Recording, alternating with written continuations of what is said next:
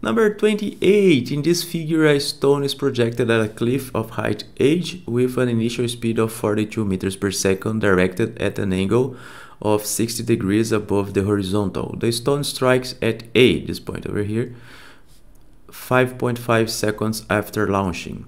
Find letter A the height h of the cliff, letter B the speed of the stone just before impact at A, and letter C the maximum height h reached above the ground at this point over here. So in this problem, we have a problem of constant acceleration because we only have the acceleration of gravity.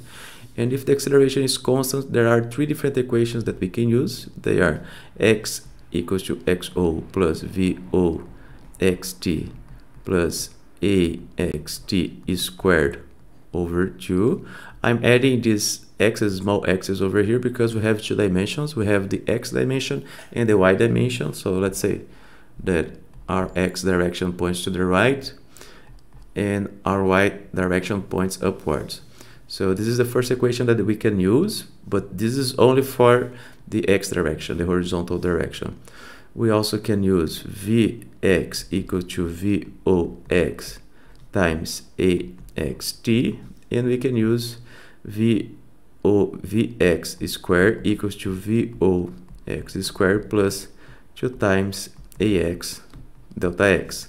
So those are the three equations that we can use, but only for the x direction. Now I'm going to rewrite them for the y direction. So we have y equals to yo plus voyt plus ayt squared over 2. We can also use vy equals to voy plus ayt, and we can use vy squared equals to voy squared plus 2 times ay delta y, right? So those are the set of equations that we can use.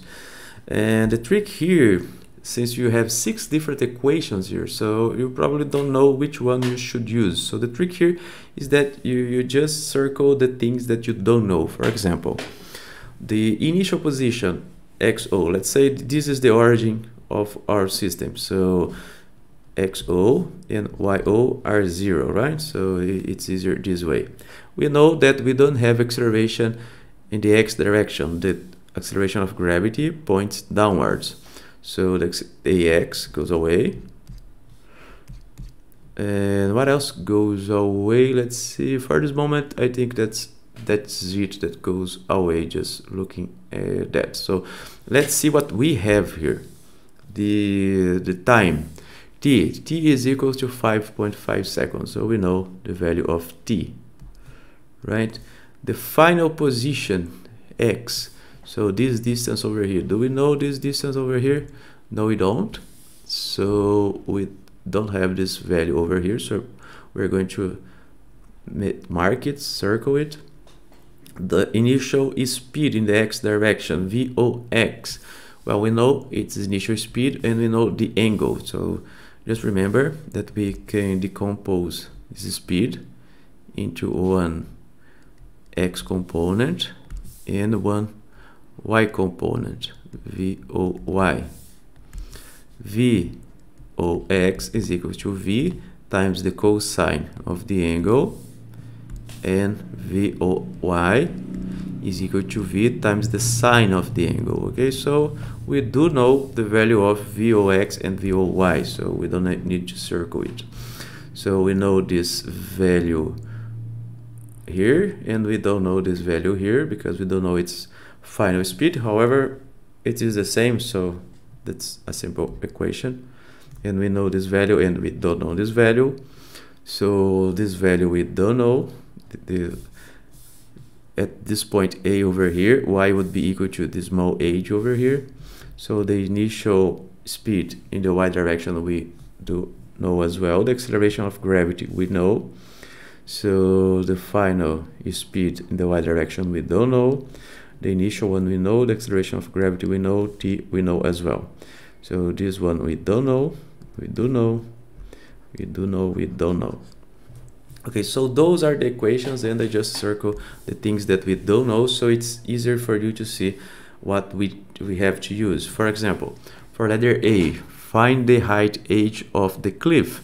So if I want to find the height, let's look at those equations and see which one have the height of the cliff.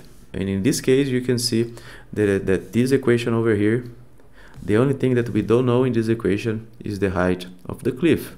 So if we just replace the values in this equation, we would find the answer of letter A. And that's exactly what we're going to do. We are going to use this equation over here, plus VOYT plus AYT squared over 2. Remember that this term goes away.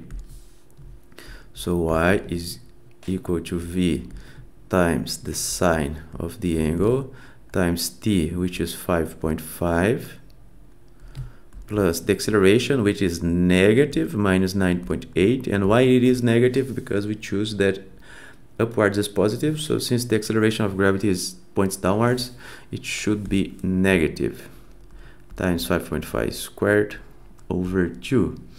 And if you do this calculation over here, remember to replace this by 42 and sine of 60 degrees, which is square root of 3 over 2. And this gives you, let's see, this would give you 51.8 meters. So that's the answer of letter A. Letter B, the speed of the stone just before impact at A. Okay, so we want the speed. So we want the value of V, the final V, right? So let's say it's final V. But instead, what we can find using those equations are Vx and Vy. And how do we convert the components of the speed into this final speed? We just take the square root of each component squared. So that's what we have to do. So we just have to find Vx and Vy, and then we can calculate the final speed. Okay, so now it's really easy. So if we want Vx and Vy, which equation should we use? This equation over here and that equation over there, of course. So in this case, oh, sorry, this is squared, right? So Vx, it's the same as the initial speed in the x direction with this V cosine of the angle. So V times the cosine of the angle, this is squared, plus Vy, which is this equation over here. Voy is V times the sine of the angle plus the acceleration of gravity, which is minus 9.8 times t, and this term over here is squared. Okay, so I just have to replace the letter by the numbers, and then it would be 42 times the cosine of 60 degrees squared plus 42 times the sine of 6 degrees minus 9.8 times 5.5, and you would find, let's see, 27.4 meters per second. So that's the answer of letter B. For letter C, it's a little bit different because it asks you to find the maximum height age reached above the ground, this point over here.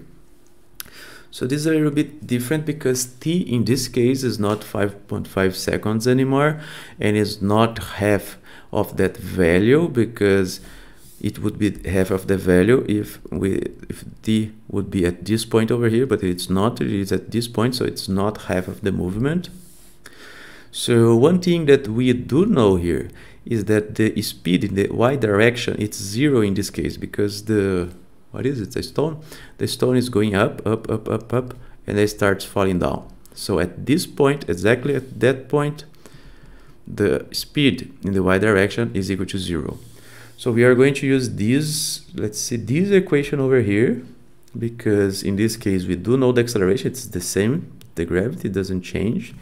Now we know the final speed, and the only thing that we don't know is delta y, so we could find this big h over here, right? So we're going to use this equation over here. Why we cannot use that equation? Because t is not the same as before, it's not 5.5 seconds. Okay, so we're going to use this equation over here, Voy squared plus 2 times AY delta Y, and delta Y in this case is age. So that's what we have to find.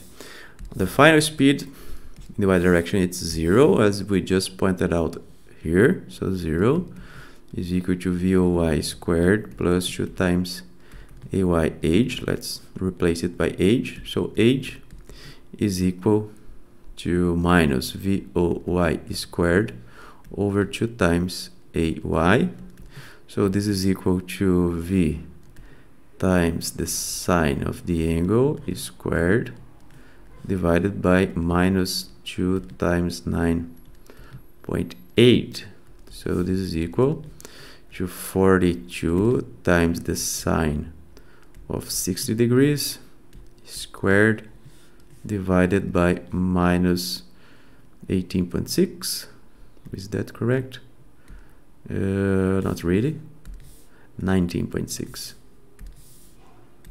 19.6. Okay, so if you do this calculation, this is plus, right? Because we crossed this minus sign with that minus sign over there. Okay, so if you do this calculation, you would find 67.5 meters, and that's the answer of this exercise.